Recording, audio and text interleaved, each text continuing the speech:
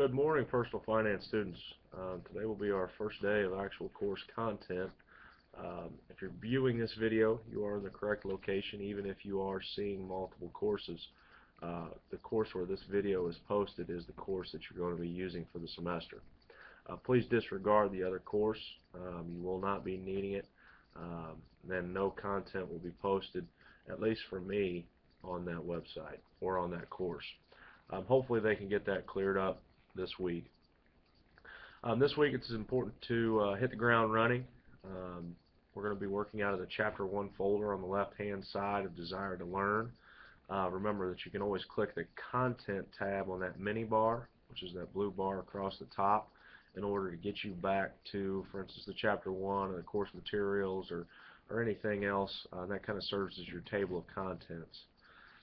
Today we're going to start working in that Chapter 1 folder. If you have not already, please go ahead and view the lecture notes. Please understand that there is audio on that, so if you want to use some headphones so that if you're in a classroom setting here at school, that way not everybody necessarily has to listen to the lecture, but at least you can get the information that you want. I highly recommend jotting some notes down through that. You can use those, for instance, on your study guide and things like that a little bit later, which may make your life a little bit easier. So first thing is the Chapter 1 lecture or lecture notes. Then you're going to get into, for instance, there's the Chapter 1 questions. Then the compound interest activity is also posted as well. My goal is to have these assignments done and completed by Thursday at 5 p.m. Make sure that you get those things done. Now, in order to turn in your assignments for this class, you'll notice that there is a Dropbox item which has been created for each of those assignments. If it's an assignment and something that we're going to turn in, it's going to be in a Dropbox item.